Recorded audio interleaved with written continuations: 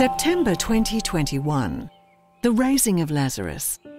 Illustration from a catechism, L'Histoire Sainte, published by Charles Delagrave, Paris, late 19th century. Colour litho, French school.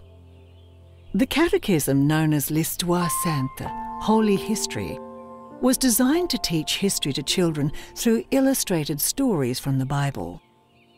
Charles Marie Eugène Delagrave, 1842 to 1934, was a French publisher and editor who specialised in producing these educational works. Printed books with colour illustrations were created using the new process of lithography, invented in the late 18th century, based on the chemical repellence of oil and water worked on a stone surface.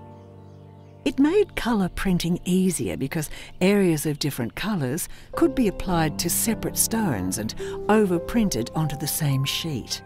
After the French Revolution, 1789 to 99, the Holy History and religious education continued to be taught in denominational schools. However, the law of 28th of March 1882 suppressed L'Histoire Sainte by reframing the history of the Jews as ancient history. Illustrated books of Holy History contain a complete narration of the Bible through its division into 8 chronological eras, those of Adam, Noah, Abraham, Moses, Solomon, Cyrus, followed by Jesus in the Gospels, and finally, the Church. This raising of Lazarus illustration is part of the Gospels era of the history.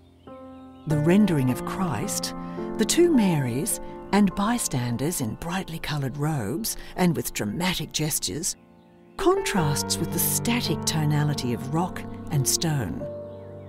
Jesus' miracle is revealed when he holds forth his hand and commands the tomb slab to be opened, revealing the dead Lazarus emerging alive from his tomb, still bound in winding cloths.